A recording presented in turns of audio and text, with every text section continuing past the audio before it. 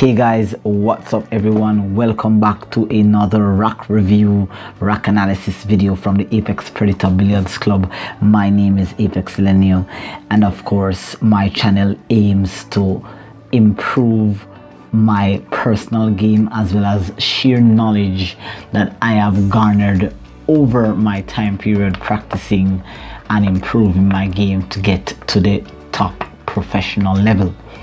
I am from the Caribbean island of Jamaica, and of course I have been playing this game for the better half of 10 years, and so I spent the last 4, 5, maybe 6 years relearning the game after spending a lot of time learning the game the wrong way.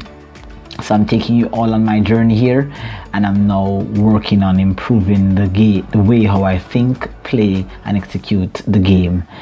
Of course, you can see here I am breaking a rack of 9 ball, and here you can see I started off with a nice break. I deposited the 5 ball into the bottom left corner pocket here, and so I am going to be making an attempt to run this rack. Now during the process of this rack, you're going to be seeing just the way how I think about the game, how I think about or analyze the way how the pros choose to play and run racks. So here I pocketed the 5. I'm left with a tough shot, and my only option here is a bank on the 1 into the same pocket that the 5 was deposited on the break. Now with proper fundamentals, proper speed control, proper aiming systems for banking, I was able to deliver the cue right through the cue ball for a nice bank controlled position. After depositing the 1, I got prime position here on the 2. Now the 2 and the 3 are connected, so I do not have to move the cue ball a lot to get a nice position on the 3.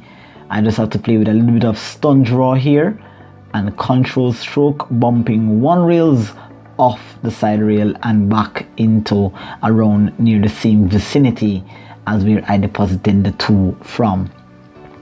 So now I have a nice shot on the 3 here, but I have to ensure that I get the proper angle from the 4 to get back onto the 6.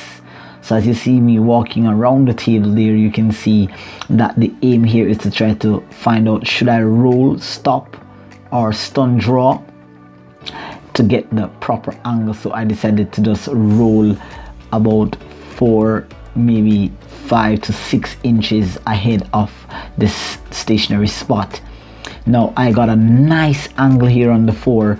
It would have been nice to be a little bit steeper, meaning less roll on the cue ball, but I still have a nice angle here that I can perhaps play some stun follow into to generate the angle to land on the low side of the 6.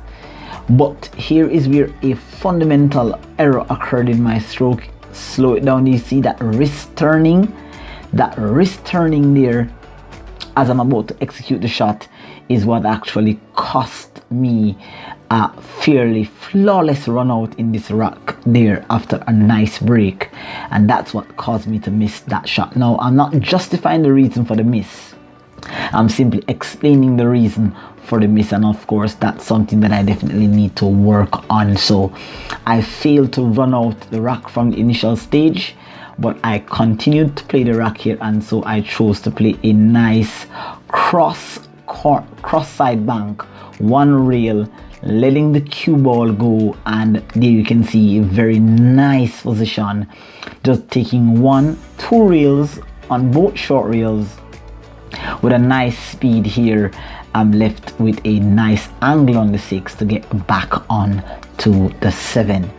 Now with that said, here you can see that I went around to look at whether I should play for position on the 7 on the short side, which is right here, or should I go a couple of rails to play for the combination, and it seems as if I have chosen to play 1, 2 rails, nice control speed, and so I have a wired combination 7-8 into the corner pocket.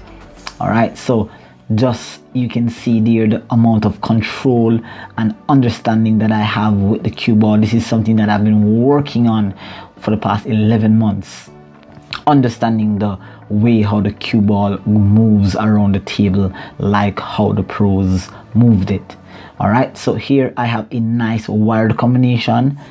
Nice shot there, 7-8. The aim was to actually get the 7 out into a nice area, and I was very fortunate to, after pocketing the combination, I got a nice little kiss off the 9 to give me a fairly nice position here on the 7. So all I have to do here is just, I have an angle, it's a little bit thin, so I have an angle that's leading me towards the corner, so I have to alter the cue ball's path by playing with a bit of low inside spin, and there you can see I took a 3 rail position. I think I mishit that cue ball though, no lie, I think I mishit, but nevertheless a nice position here from the 7 to the 9. And as I'm about to deposit this ball here, that brings us to the end of a fairly knowledgeable rock, in which I was quite pleased with the execution of the stroke throughout the rock. So there you go guys, another exciting, another knowledgeable video, another knowledgeable rock there for you that you can learn.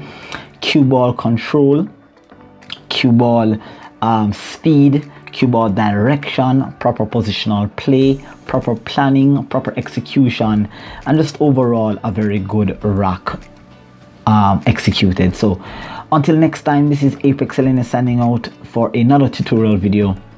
Please like, share and subscribe, and I will see you all in my next upload. Do take care. Goodbye.